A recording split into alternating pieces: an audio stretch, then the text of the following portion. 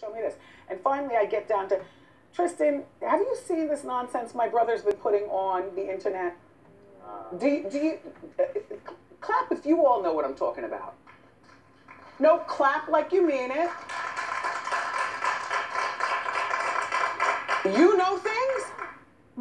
You know things? I know things. I'm all on the internet. Well, honey, Tristan plugged both my phones, and then I was like, bye. I didn't even need Tristan. Tommy, let me tell you something right now. All you are is my brother. You better stop talking the way you're talking, because now it's dripping into my comment page. See, I wasn't searching for Tommy. You know what I mean? Right. I was simply looking about how people felt about last week's shows, or the dresses, or the guests we had on. We do a nice production here. I'm minding my own WendyShow.com business. Right. And I'm seeing a lot of comments about your brother doesn't like you, or you better watch your back because your brother's on one. Or, Wendy, I can't believe you're this kind of person, or that. He's pegging me to be a person that I am not. Honey, you don't want me to start pegging you to be the person that you are.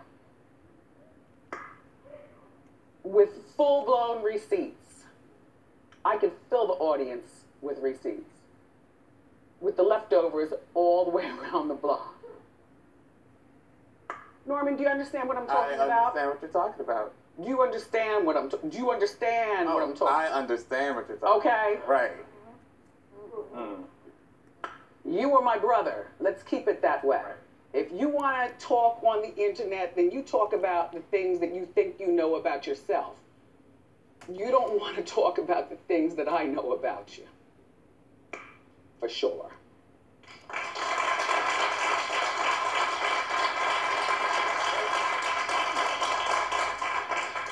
By the way, do you like my dress, Tommy? Yeah. He would like a dress like this. Excuse me, crew in the back.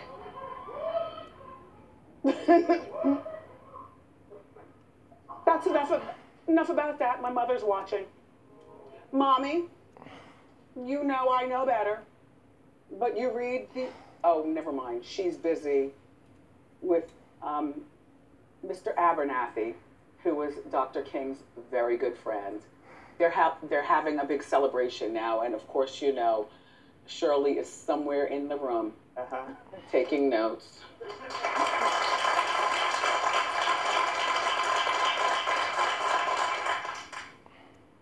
Suzanne, I'm going to get off of it, but I was on one last night. Oh, all right.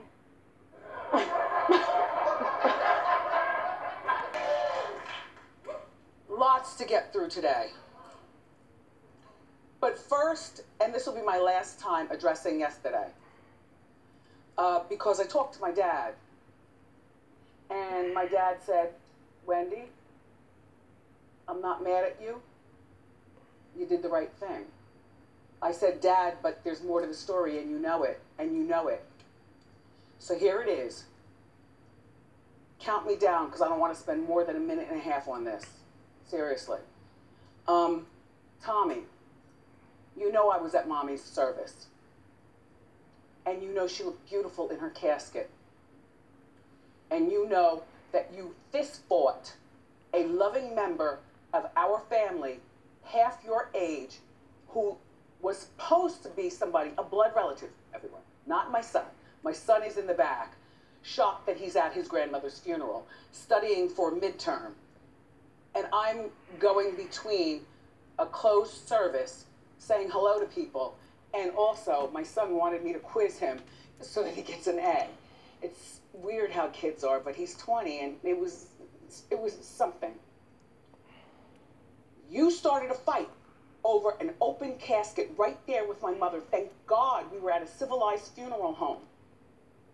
And the man of the funeral home blocked so Mommy wouldn't fall out and there'd be a catastrophe. You should know better at 53. And for all of you all who wonder why I said on that day, I appreciated my ex-husband more than I could ever appreciate my brother? It's because my ex-husband was invited to be there. I went to my father. My mother and I had talked about this a long time ago. You know, when you're 86 years old, it doesn't just happen. You know, it's a slow process. And for me, I'm the daughter or family member or whoever who would talk to my mom about anything, and I would ask her, you know, how do you want to look? My mother was wearing a beautiful cheetah print dress that my father got for dirt cheap at Neiman Marcus, and it was her barometer dress. It still had the tag on it. That was a minute and 30 seconds? Okay. Anyway, and she had on the right lipstick, a particular pink she wanted to wear. She looked gorgeous. They gave her tan because all she did was want to bake in the sun. She was a sun girl. And you fought with our family member. And my ex-husband came back to my son and I, and he said, I know it's not my place.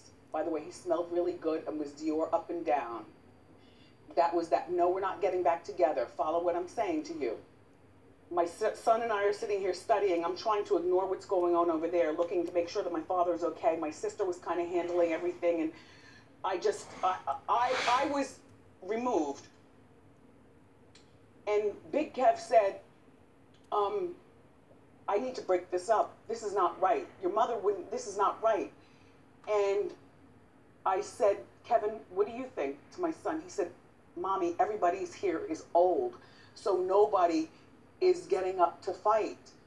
And so I said, all right, Kevin, you do this, but please don't throw fists and stuff, because you will be the one blamed. And me and your son will go to court and defend you all the way to the end, because we see. Do you understand the difference between, he will always be my ex-husband, but in the name of what was right, and we gave a low-key woe hunter, all three of our hands like this, and he walked up to the front and separated my brother and this young family member who was very confused being a young man, and moved it all out there to the lobby. Still heard the screaming. The funeral home turned up the music a little bit.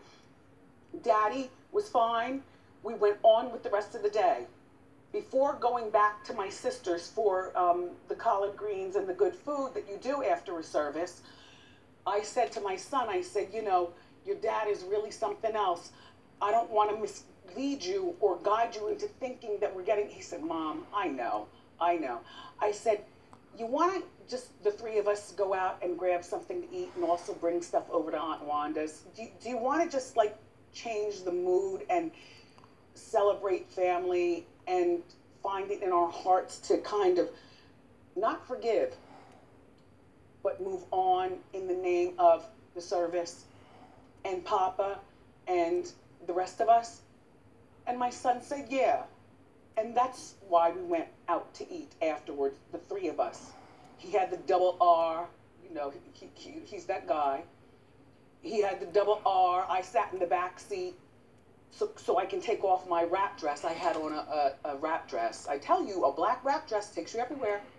I took off my wrap dress, put on my leggings, put on a hoodie, you know, changed my clothes. We're listening to Mobb Deep and all of our music, the three of us, you know, and we go to a random place that had food that all three of us like to eat.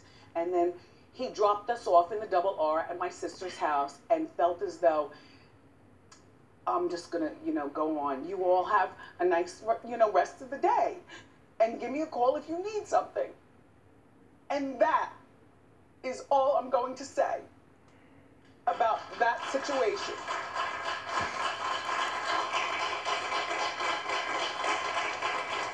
Norman, do you have any questions?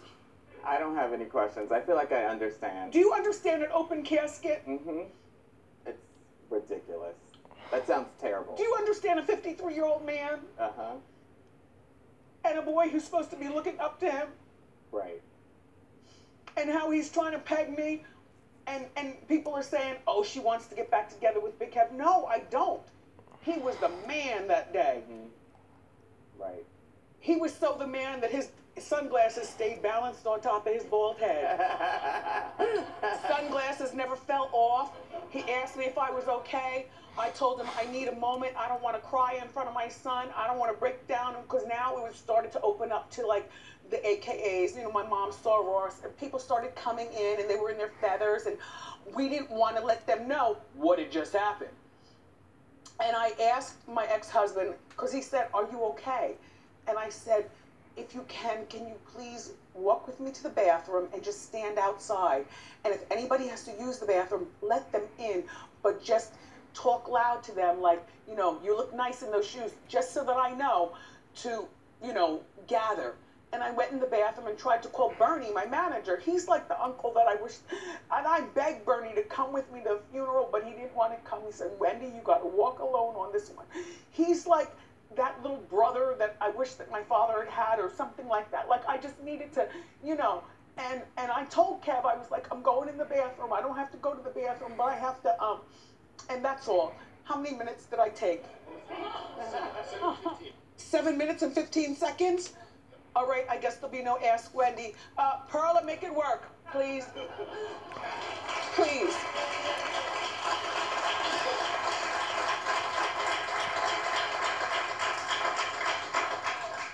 Okay, and so now Ben Affleck and his